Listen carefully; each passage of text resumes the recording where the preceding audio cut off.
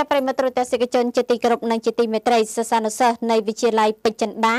នៅក្នុងស្រុកភ្នំព្រឹកខេត្តបាត់ដំបងបានបង្ហាញនូវក្តីសង្ឃឹមជាថ្មីនៅក្នុងចាក់ដំណើរឈោងចាប់ទៅអនាគតទៅលើវិថីសិក្សារបស់ខ្លួនដោយបានទទួលបានលទ្ធផលដ៏ថ្លៃថ្លាជាអំណោយរបស់សម្ដេចតេជោហ៊ុនសែននិងសម្ដេចគតិប្រិយបណ្ឌិតប៊ុនរ៉ានីហ៊ុនសែន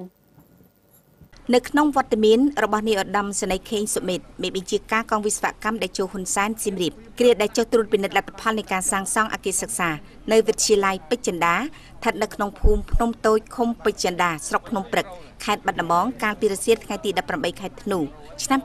2017សិស្សានុសិស្សបានបង្ហាញនូវក្តីសង្ឃឹមថ្មីយ៉ាងមុតមាំនៃដំណើរចាប់យកអនាគតលើវិថីសិក្សារបស់ខ្លួន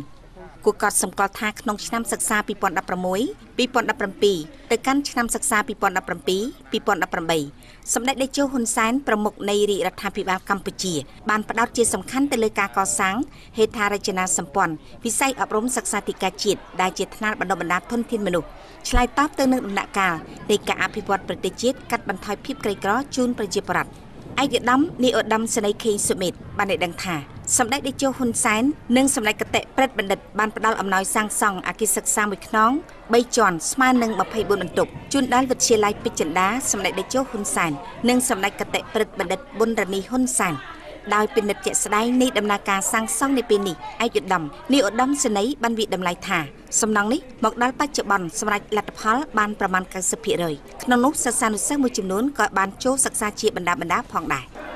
ក្រៅពីសំណង់អគារសិក្សាក្រុមការងារក៏បានសាងសង់អគារទីចាត់ការមួយខ្នងថ្មីទៀតស្មើនឹង3បន្ទប់បច្ចុប្បន្នសម្រាប់ការសាងសង់បានប្រមាណជា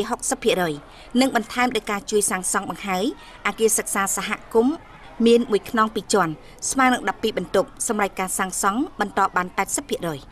ឯកឧត្តមខេងសុមិតបានបន្តឲ្យដឹងថាសម្រាប់ខេត្តបាត់ដំបងសម្ដេចតេជោហ៊ុនសែនបានផ្ដល់អំណោយសាងសង់អគារសិក្សាចំនួន12ខ្នងស្មើនឹង170បន្ទប់អគារទីចាត់ការ8ខ្នងស្មើនឹង24បន្ទប់និងអគារអន្តេវាសិកដ្ឋាន3ខ្នងស្មើនឹង41បន្ទប់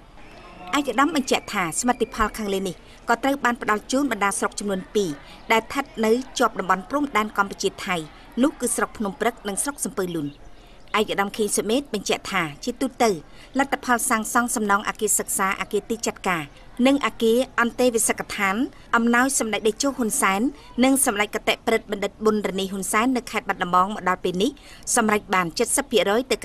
90% ហើយអ្វីដែលថ្មីកំពុងបន្តការសាងសង់នោះគឺផ្ដោតទៅលើការសាងសង់ផ្លូវបេតុងក្នុងសាលាការធ្វើរបងខ្លោងទ្វារទីលានកីឡាមានត្រាំងបាល់ទះបាល់បោះនិងត្រាំងបាល់ទាត់